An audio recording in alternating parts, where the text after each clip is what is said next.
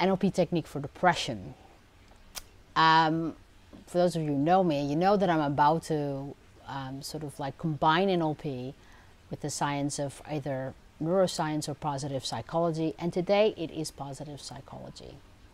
And the technique that I'm about to teach you takes only 10 minutes a day, and in its purest form, even without NLP, it's actually proven for people with a mild and moderate depression, in some cases even much heavier depressions, that this actually improved their symptoms in depression after only 6 weeks. And they excluded in this study people with schizophrenia, bipolar disorder, and that type of stuff. So that's not for that. But I'm going to combine it with NLP for you. And for those of you who know me, I've trained over 2,500 people, predominantly and intentionally, in small seminars in beautiful locations. I'm on Bali right now, for instance. Next weekend I'm in Amsterdam, and then I'm back on Bali again, and then Mexico, Los Angeles. So you get the idea. And the reason why I teach in small immersion seminars are kind of like when someone asks, what's the NLP technique for depression? You can't just come with like quick band-aids and general ideas. You need to really know the deeper nuance of NLP and how it can best be applied, designed with, to create your own patterns. Okay, so an NLP technique for depression, 10 minutes a day. I would recommend it as a writing exercise combined with visualization. That would be the best. Yeah. So the assignment is as follows. And no, it's not a gratitude journal. The science is as follows. The purest form, I will explain first. So not as an NLP technique for depression, but as a technique using positive psychology, is that the question that you're going to write about for 10 minutes a day at the end of the day: what are 3 things that went well today and why? All right, so that's the purest assignment, and you need to describe that as clearly as possible, and preferably also give it a title. Okay, so you have to give it a title. You're going to write about it, and what you do is you kind of prime the brain just before bedtime for 10 minutes to shift away from the negativity bias. And the negativity bias, which is actually to understand the negativity bias, for many people is already really helpful in curing depression, by the way. So negativity bias is about our brains, not just our genetics, but all of our brain genetically have been wired to focus on the negative. And that keeps us safe. So for our ancestors, that meant that we need to notice the avalanche coming, the dangerous animal, the famine coming. In today's world, we still have that bias inside the brain. So it's not just you and your family. All of us are looking around the world to notice what's negative to keep ourselves safe. And so one way of sort of navigating this depression is to kind of like, well, okay, let me remedy some of the things in my life that cause my negativity bias to actually flag more than it should.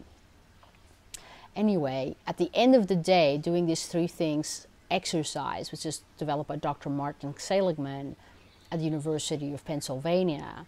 I will add some links to his books and other information out there.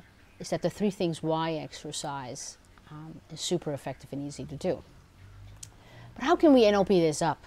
How can we use NLP to make things better? Well, I'll give you a few suggestions. So the exercise, the 3 things exercise, works better if you describe it in detail. So from an NLP perspective, you could ask yourself, what specifically, who specifically, and how specifically. What that type of questioning allows you to do is the NLP meta model, which is a great NLP technique, is to actually make the unconscious conscious. So you're actually drilling down into the information and bringing what are more general thoughts, like, I am grateful, or I felt freedom today, or, whatever it is. You actually drill into what specifically made you feel grateful, who specifically, and that allows for that more clarity inside the brain. So that's one, asking those questions. Now, what the NLP meta model does is not just to make the unconscious conscious, but when something becomes conscious, we can actually turn it into visual, auditory, kinesthetic, olfactory, and gustatory experiences inside our mind. So that means we can create a representation in our mind.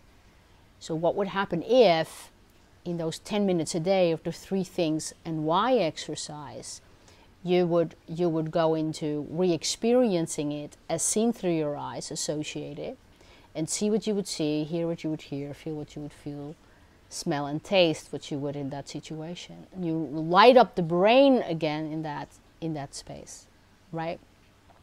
So that's a really great way to enhance that exercise. So that would be step number 2.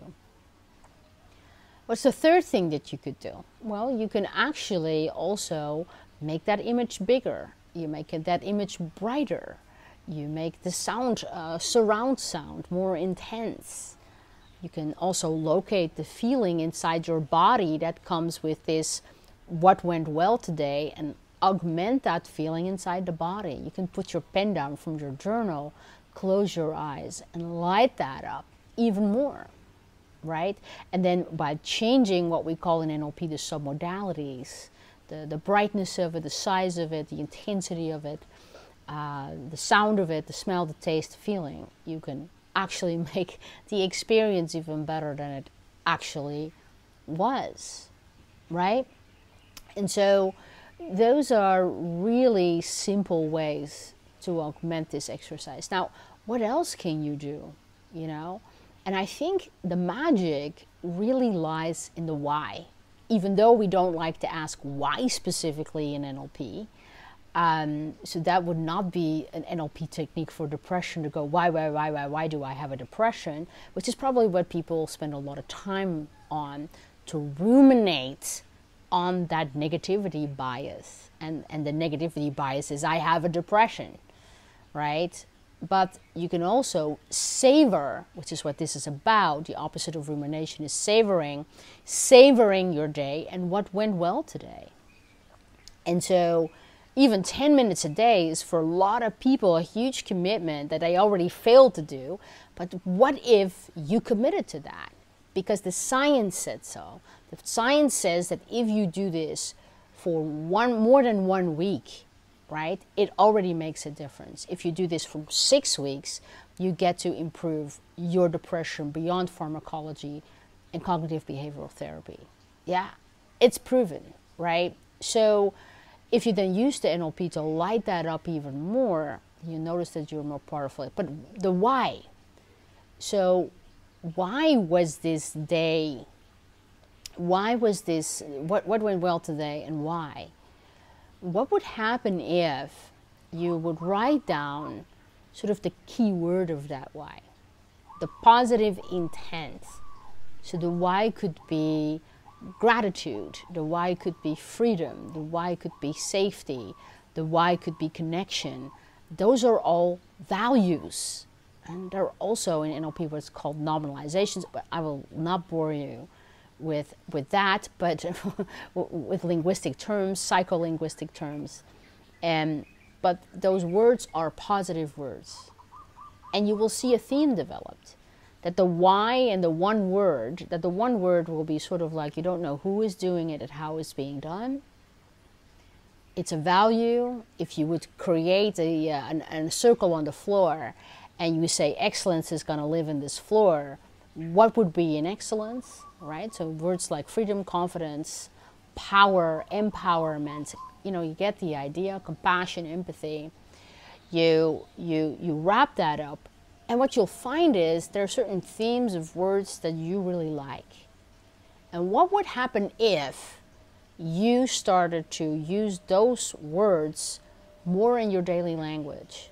When you talk about yourself, when you talk about others, and you start focusing on your day, how you can get those words, the representations of those words, more into your life. These words are typically, you don't know who is doing it and how it's being done, but you can sort of like, okay, well, how can I create more freedom in my life? How can I create more gratitude in my life?